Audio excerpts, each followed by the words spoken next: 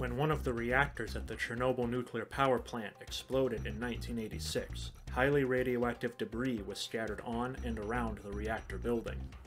Before the infamous human liquidators were sent in to clear the radioactive debris, they attempted to use robots to clear the area instead. Some of these robots are on display in an area near Chernobyl, and they are still radioactive to this day. Thanks to a few scenes in a miniseries that aired in 2019, two of the robots used at Chernobyl are more well known, but there were several others that weren't featured in the show. There isn't very much info out there about some of these robots, but I'll show you what I was able to find. The STR1, or Specialized Transport Robot 1, was one of the more successful robots used at Chernobyl. Based on footage I've seen, at least two of these robots were deployed to Chernobyl. One appears to only have 4 wheels, instead of 6. In the Chernobyl miniseries, they say that the STR1 is a lunar rover. This is somewhat true. Information from the Soviet lunar rover program, or Lunokhod, was used to make the STR1s, but the STR1s themselves were not leftover lunar rovers, as some say. These robots were able to remove some debris from the roof of the reactor building, and they weren't disabled by high radiation levels like some of the other robots that were used. But these robots weren't enough to get the job done, so other robots were brought in, as we'll see. The MOBOT was developed by Moscow State University. This robot was more like a small bulldozer with a claw on the end of an arm. According to one source, one robot was sent to Chernobyl in 1986, and an improved version was used in 1987 as well. There isn't much info on how successful these robots were. Some say they did very little, but others say it was able to clear a portion of the roof and prepare it for being covered in concrete. Either way, one is on display near Chernobyl.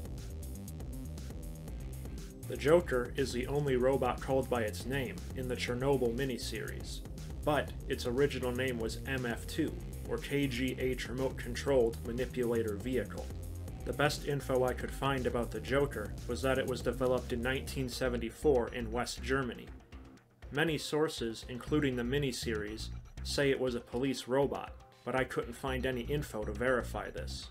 The info I did find said that it was built to work in hazardous areas, including radioactive areas. Also worth noting is that the story of the Joker in the show isn't quite accurate. The Joker got stuck on a large, radioactive piece of graphite on the roof of the reactor building. They had to send workers outside to attach a cable and use a winch to get the Joker free. But by the time they did, the radiation had already disabled it. There is some conflicting info on how much work the Joker was able to do before it got stuck.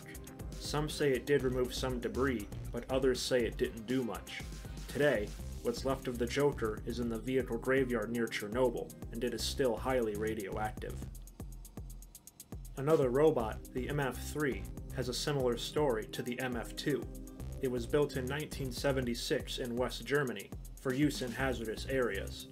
It was much smaller than the MF2, and was even able to go upstairs.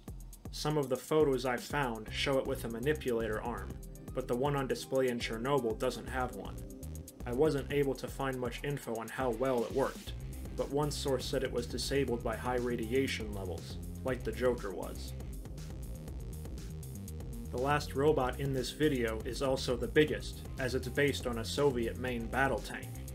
The Clin1 was based on the IMR-2 engineering vehicle, which was based on the T-72 tank. It was remotely controlled by radio. The operators were protected inside another armored vehicle.